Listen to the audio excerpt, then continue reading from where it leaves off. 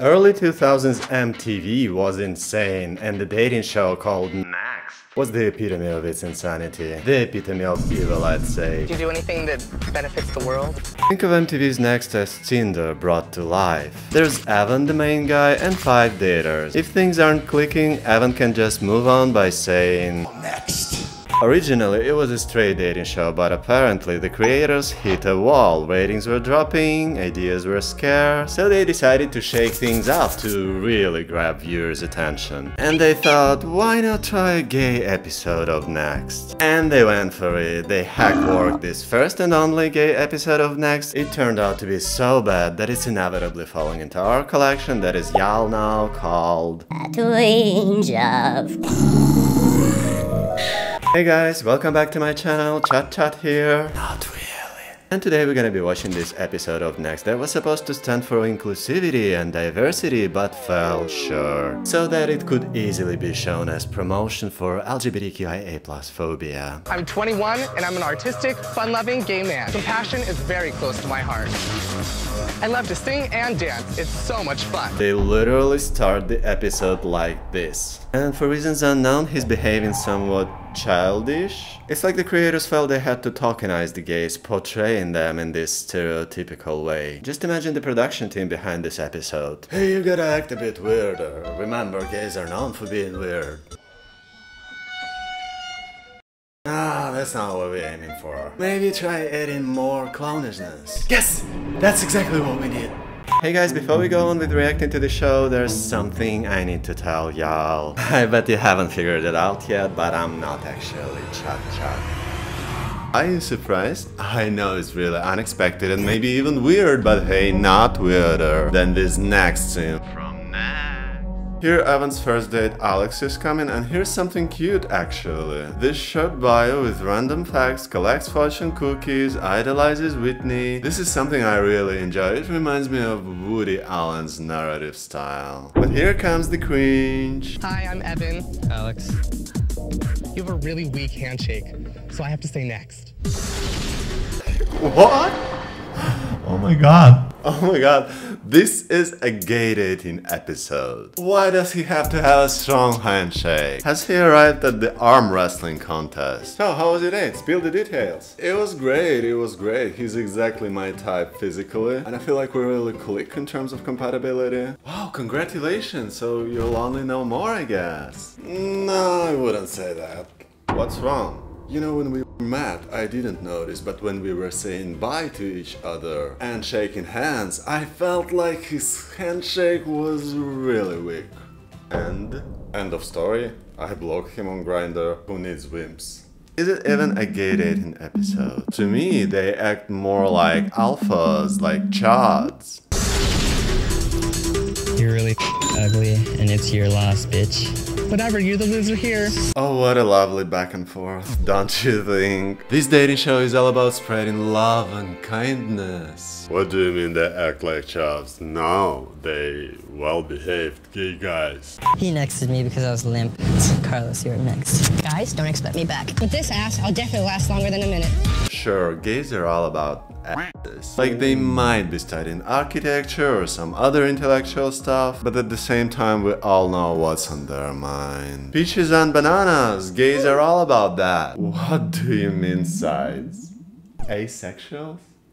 Never heard of it. What's even crazier is that Carlos bio says this: girls think he's straight. Why is this line included at all?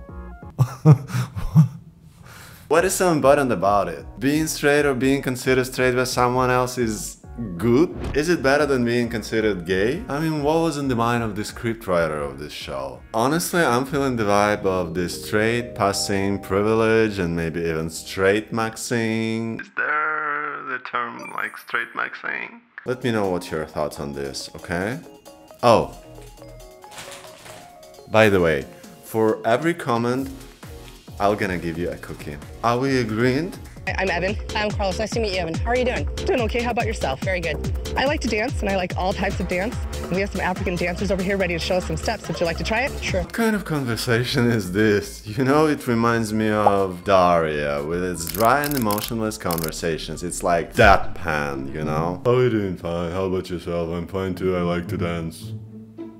I do get it, it's the editing style, it's fast-paced. Then why on earth did they include this next scene with the African dances and they spent half a minute on it, with the episode lasting for 8 minutes only, as I said. Are you out to your family and friends and everything? Kind of and not really. Like, I'm out to my friends, and part of my family knows, except my mom and dad. Whoever I'm with, be open and honest with their family. I not only want to be accepted by them, but by their family as well, so that there's no awkwardness. So I have to tell you next. Wow. He nexted him because Carlos was not out to his parents. You know, I'm surprised it ended there, thankfully. And it didn't cut to Evan and Carlos at his parents' place next, with Evan outing him. That would have been extremely horrible, but so in line with the episode's tone. Evan, you're so ugly, I didn't even want you to meet my family anyway. Since Carlos wouldn't shout, "I'm here, I'm queer," he can go and shed a tear on the next bus. After witnessing what we just did, does anyone still want to argue that Gen Z is the most narcissistic generation ever? I mean, millennials were fed this crap. Up next is Christopher, and get ready for some very important information.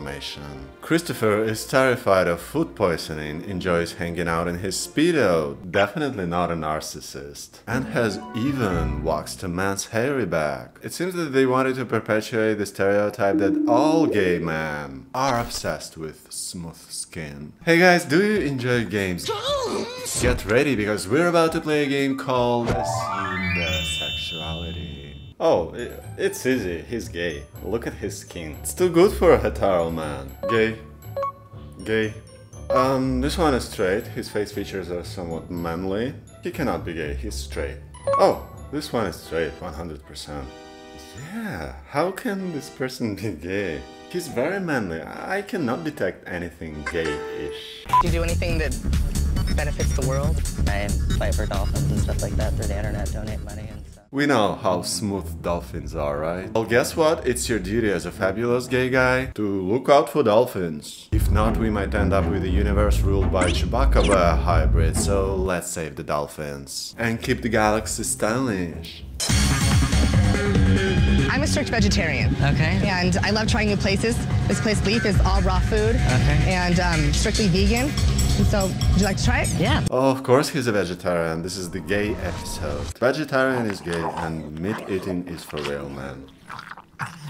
In my last relationship, Lord, had a wonderful body, excellent looks, but just mentally he wasn't stable to me. Claimed to be an exorcist.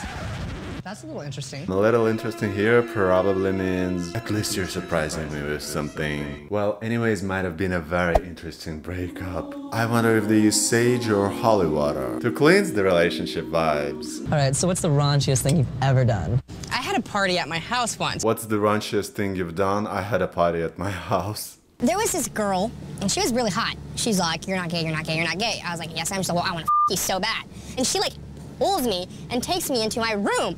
We're going at it, and one of my friends comes in, and he starts undressing himself, so he kind of joins. That's really sexy. And I also strip at the breast. So. I'm a little bit uncomfortable with the whole stripping thing. Definitely not my scene. So I'm really sorry, but I have to stay next. It doesn't feel like a dating show to me. Evan, it's always nice being a closed-minded gay man. You need to lighten up a little. I'm looking for a private dancer, not a man whore. Nor is it a bunch of chads or chavs, you know what it is? It's a gathering of unconfident people sharing their struggles and pains stemming from existing stereotypes. Up next is Jeff, promotes for clubs, worships Gwen Stefani. This one about Gwen Stefani is particularly interesting, please remember it, we'll get back to it in a second. Wears girls' jeans? Okay, must have been a big deal in 2006 when literally every emo guy, including straight guys, wore the so-called girls' jeans. So what do you do? I work at a Christian camp. So you're really into religion? Yeah, I'm really into religion. I want to continue at like my Christian university at Vanguard. Something I really believe in. How do you feel about like the whole gays going to hell? God forgives people for their sins. Being gay, they say, is a sin. Stealing is a sin. God forgives people for stealing. God forgives people for being gay. So, you believe in Jesus? Yeah.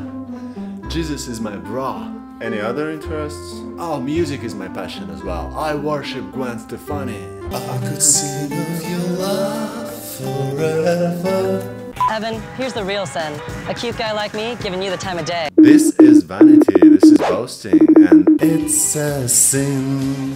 God may forgive you for being gay, but no one is gonna forgive you for that haircut. Why does everyone hate Jeff's haircut? Like, for real. What's so wrong with that? Is his haircut really that bad? Isn't he just an average long-haired dude? I mean, nothing too awesome about his hair, nothing too horrible. Well, maybe the genius creators of the episode are just preying on gays don't like guys with long hair thing, which is somewhat femphobia. How'd it go? Alright, you guys. Evan nexted me because of my religious beliefs. Nexting someone just for their religious beliefs? Can you imagine that? Imagine Matt Walsh and Jeffrey Marsh taking part in a dating show as Next. I'm sorry, Matt, but because of your political views, I have to say Next. Guys, can you imagine they nexted me because I'm a far-righter? Isn't it pathetic? Keith owns 26 pairs of designer jeans, loves breakfast at Tiffany's, afraid of bargain shoppers. Hello. Hi, how you doing? I'm Evan. Keith, nice to meet you. Nice to meet you. Are you ready to head on our next activity? Definitely, let's go. It's like they were born to be actors, isn't it? I am currently a student of cosmetology, doing hair and work as an assistant at a salon. I went to cosmetology school for a little while in New York. Surprise, surprise, cosmetology, hairdressing, clearly he's destined for that. Definitely not for fire trucks or police cars. Well, I'm glad to hear that you went to cosmetology school. That's something that we have in common. So we're gonna go play with some hair and makeup and have a good time. Great. What's your cosmetology school like? It's really nice. It's a lot of old women coming in for wet sets, pretty much. Hey RuPaul, you should reconsider your whole show. Learn from the pros, the producers of the show Next. Have a choice to either take the $43 or you can go on a second date with me.